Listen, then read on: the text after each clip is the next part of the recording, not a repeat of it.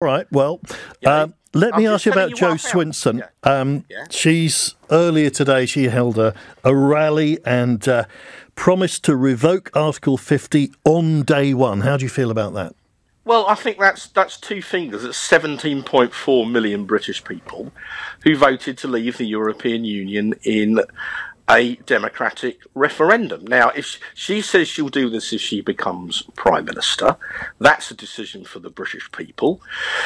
There'll be lots of opinion polls. There was one out this morning that says the Liberals will probably win 25 seats. So if that's vaguely accurate, she's unlikely to be the Prime Minister, I think.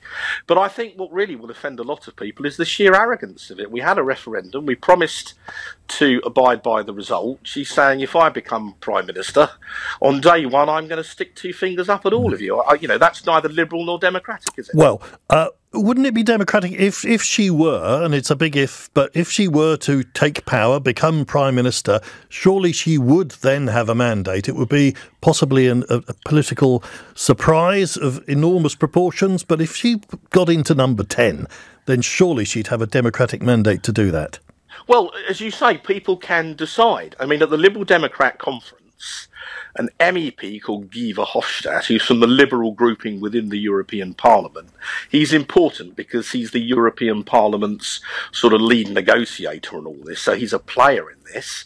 He went to the Lib Dem conference, said that Britain should be part of, these his words, a European empire, and was cheered to the rafters. I mean, the Lib Dems are absolute Euro fanatics.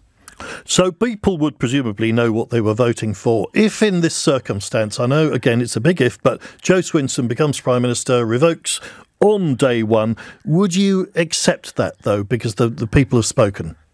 Well, I'm a Democrat, but I think it's probably unlikely that Jo Swinson will be the Prime Minister. I said unlikely, yes, but would you accept it? Well, as I say, I'm a Democrat. But look, so Ian Austin is a former Labour Member of Parliament.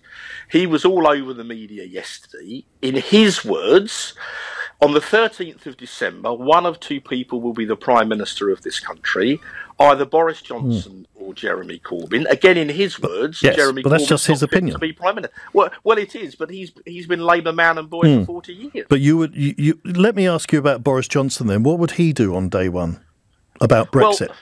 Well, he would immediately kick in to get the bill back into Parliament as soon as possible, because obviously you need to form Parliament, you need to have another state opening, and then we get cracking on with the bill, and as soon as we've got it through both houses, we can leave by the end of January.